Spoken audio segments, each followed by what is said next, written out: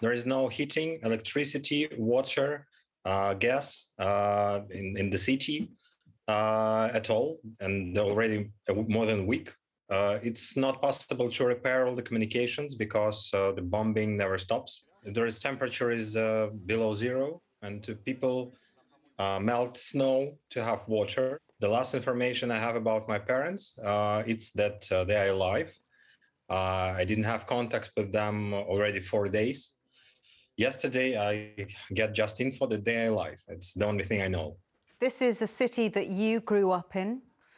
Your parents, as you say, are still there and you're unable to contact them. And with food and water running out, what are your fears? I don't have fears. I have questions for European community, for America, for NATO countries. Because, guys, a week ago, it was war army against army, and you helped us. And it was, we thank you. We really thank you. But now the situation completely changed.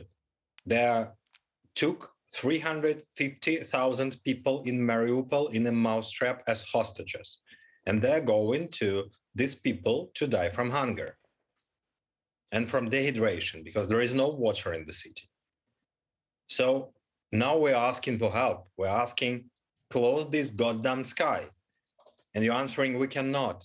Okay, but close the sky into humanitarian corridors. Help us to get our people out of the cities, our civilians. Because when we started to win on the battlefield, when we stopped the invader, they decided that they will kill our children and our parents. And that's what has happened in the end of 30s, beginning of 40s. And we cannot, European society cannot make this mistake once again. I can hear your anger and your frustration with the West, that you're calling for a no-fly zone, and so far they're saying no. What you will answer in 20 years to your children? And where is the line where you will decide when you join this World War III that's already started? Is it the line, it's 350,000 people without any supply of water, food, and medicine? Because just one madman decided that he wants to be so. Or maybe this line is a tactical nuke. Or maybe this line is a forbidden barrel bomb that was dropped on maternity hospital in Warsaw. You just have to decide when you join, because it's inevitable.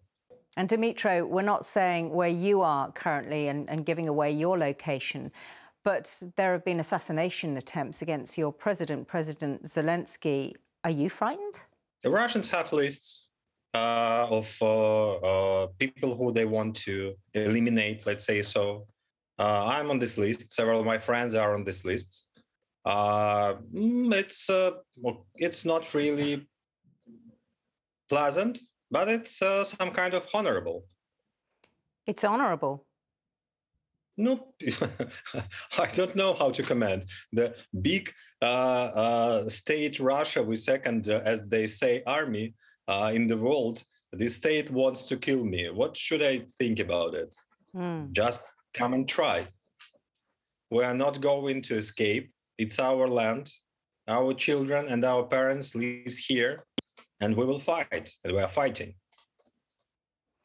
Thank you so much for joining us, Dmytro Gurin. It's been a real pleasure talking to you. Thank you. And I hope you find some safety, and we wish all the very best as well to the people you know in Mariupol, including your parents.